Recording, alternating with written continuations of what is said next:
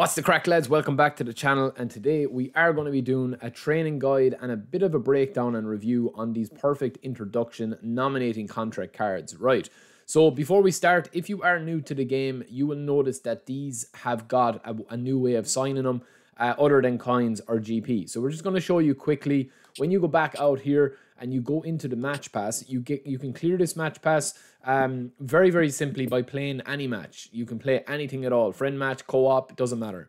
Once you start clearing this match pass here, the regular edition one of it is free. You actually get to level 15 on this, and once you play 15 matches, you will unlock a 5-star nominating contract, which means you can sign any of these bad boys here, okay? So that's just one thing to get out of the way. If you are a newcomer, I know there's a lot of newcomers asking that question, how to get it. So when we go back in here to take a look, I'm only going to focus on maybe 3 or 4 of the top guys I think are worth it here. If you are a newcomer and you have nobody in your squad, obviously all of these are going to be an upgrade to your squad. But there is only there's no 4-star or 3 stars, and there's only 3 or 4 4-stars. So I have a lot of 3-star nominating contracts. You can see up there in the box on the top right hand side of the screen. I've 1 5-star and I have 3 4-stars. So personally for me, I probably would, probably sit out a lot of these because I have them all. But if I'm playing on my road to glory, or if you're a newcomer and you've got a bad squad, you don't have great players, there are some good players in this, but I do think it is a bit of a disappointing selection for the nominating contracts. Now, we do have a couple of highlight players, which we will get into in a second, such as Timber. We are going to go over to eFootball DB as well, which looks and simulates what the cards can look like when we actually train him up. So this is just an example of how you would train Timber up. He's a fairly average centre midfielder, box to box. He's got good player skills, as you see there. Double touch, sliding tackle, true passing. 1-touch pass is obviously always good for a box to box centre midfielder. And he's quite good. He's quite mobile. He can play multiple kind of ways. He can play right back as well. He is the younger brother of Timber from Ajax as well. So yeah, these two boys are quite decent. The Timber brothers, as I call them. Sounds like I don't know, like a place that sells wood or something. But anyway, balance is good, stamina is good, acceleration is good, and ball control, tight possession, low pass, they're the stats that you really need to have as your key stats with a centre midfielder, okay? So for me, for a 4-star, if you're looking for a dominant box-to-box and you have a 4-star lying around, or you get it as part of the match pass, I think he's quite decent. Then we have this guy, Sergio Oliveira. Again, he's just too out. He's not, in my opinion, even though he's got good player skills and you might make use of those, he's just a little bit too slow for me and how I'd like to play. Even when you train him up, you can see that 60 speed, 60 acceleration as a box-to-box.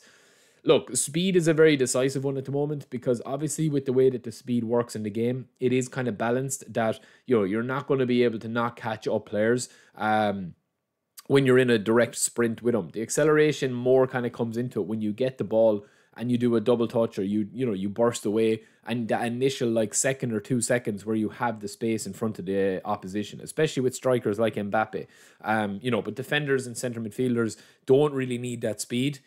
So this guy is a bit of a disappointment unless you are just a pure passer. This guy is more kind of like an orchestrator, even though he's down as a box-to-box. So for me, if I'm training him up, I'm just training his passing. But yeah, I probably wouldn't go for him because he is a 5-star as well. And he's a quite poor 5-star nominating contract compared to the rest on here. We've also got Ito, who we're going to have a look at. Ito is a rapid fast. I have his legend card and it's really good.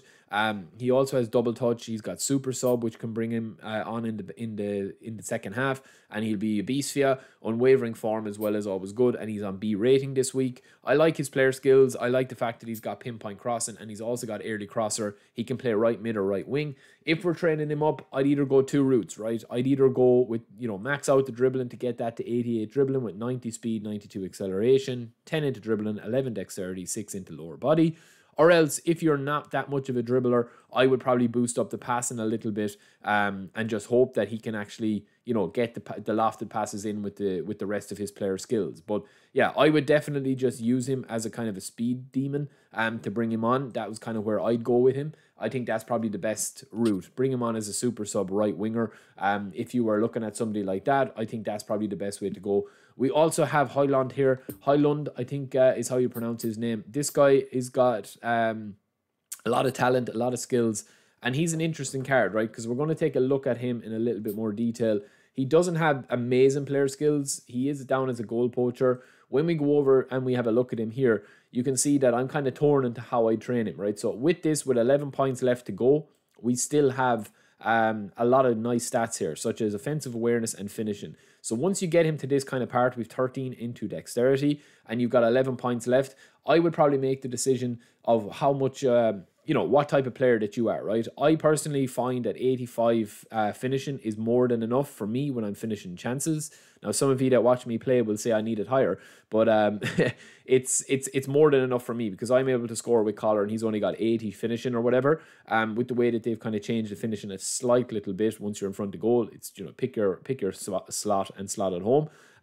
So once you get to this position with 90 acceleration and 87 offensive awareness, 85 finishing, if you struggle to score a lot of goals, you can boost that up to go to 88 finishing, and then you'll have one more into dexterity to have 88 offensive awareness, 88 finishing, and 91 acceleration. If you're comfortable enough with scoring a lot of goals and you don't really struggle in front of goal, I would either pop this into one more into dexterity to get the balance up to 80. So you'll have 80 balance, 89 defensive awareness, and 92 acceleration. And then you can pop one more onto finishing, or else you can pop it onto dribbling, depending on how you want to type possession. He's a good card. He's a fairly decent card. He's kind of an all-rounder. And I definitely think with that acceleration and as a goal poacher, he'll be an interesting card to have. So, yeah, I mean, as a player that's only going to be a 5-star player, for a nominated contract you can get for free, he might be worth having a pop at. We've also got Schmeichel, who's down. I won't spend too much time on him. He's an average enough goalkeeper. He does have fairly okay stats. He can go fairly high. But yeah, for me, I don't think I'm going to be replacing my main squad. That is how I would train him. 7, 8, 10 into the stats if I was going to be training him up. And don't be afraid to train the players, and test them out. You can always reset the progression points. You can't get back to trainers, but you can always get back and train them in a different way, right? Now, kind of going into the main guys here, right? We're going to just take a look at Mendes here, who I don't recommend, even though he's got some good stuff going on in his card and his A rating. I don't really recommend him. If you're looking for a prolific winger, he's too slow. Just trust me on that. And I also don't recommend Veretout as well. This guy's on A form. He's a box-to-box. But again, he's just too clunky, lads, to use, in my opinion. And especially if you're looking at a 4-star contract, they are kind of valuable enough if they add new players for the 4-star. So the real ones that I'm looking at here are Akanji, who's probably one of the picks of them. This guy's a monster. He's got blocker. He's got interception. He's got pretty much everything that you could want on a centre-back. And you can train him up in multiple different ways as well. So if I'm training him, I'm maxing out defending. That's where I'm going. You're still going to get 80 speed. Don't worry too much about acceleration, even though we're going to get that to 68. We don't need to worry about that too much. This guy is just going to be sitting in the middle of our defense and being kind of like the central point there as our destroyer as part of a 3-5-2 or a 4-4-2. He's got every player skill that you could possibly want for a defender: heading, long throw, man marking, interception, blocker, area superiority, and acrobatic clearance. The only thing he doesn't have, I think, is slide and tackle, which you can give him. Of course, you can give all these cards, additional skills if you want to. But yeah, he's a monster. Look at the skills, lads. Look at the stats. He goes up to 98 aggression, which is huge. If you think that defensive stats are too high and you want to boost up the speed a little bit, you can go with that if you want to, or else you can just go with the speed if you want to max out the speed at 84, or else if you want to just turn him into a Colossus at the back, you can pump up that a little bit as well and get his jump. Even though he's fairly tall, you can get his jump up to 88. So there's multiple versions of him there that you can have. It depends on how you want to play him. I would probably max out, I would probably like relax with the speed and stamina and that, because you don't really need it, and max out his defending capabilities. Because look, if you try him like this and he doesn't work for you, find he's too slow, you can also reset the progression. We've also got Molina.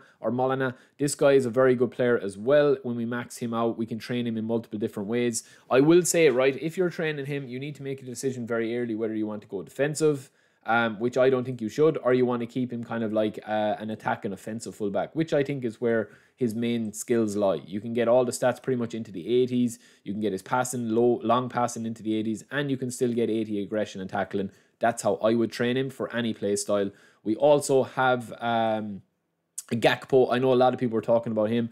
Same kind of thing with Gakpo. If you're using him, he can play centre forward, right? If you are using him as a centre forward, I would probably build him like this, with 8 points left into shooting and pop them in to get 85 finishing. If you're using him as a winger, I would leave that at maybe 80 if you cut in and shoot a lot, or I'd leave it at nothing if you don't shoot a lot.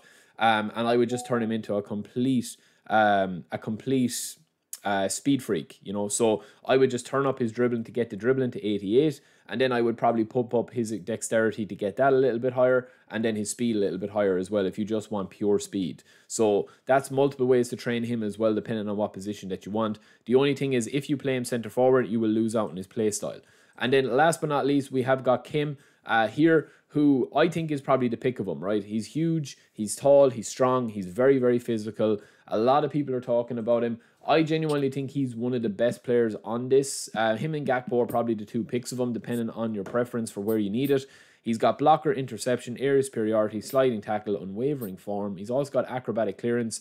And of course, he does have a bit about him as well with the pace and the speed for a player this tall, right? So I'd never worry once you can get your acceleration up to 74, 75. I just find that when I bring the ball forward for the way I play, I just seem to find like I like having mobile centre backs no matter which way I'm playing. Unless it's somebody really slow and they're just there as a defensive juggernaut, I like having a lot of options to bring the ball forward. So for me, I'm going to get that dexterity up a bit. I'm going to get the lower body strength up a little bit. I'm going to get his aerial strength up a little bit. And then it's going to be all about defending, and then 2 into goalkeeper for the jump, okay? So you've got 90, 90, 88, and 85. So for me, I think that's more than enough. If you find that you don't need that much speed, you can obviously bring that back a little bit to 70 acceleration.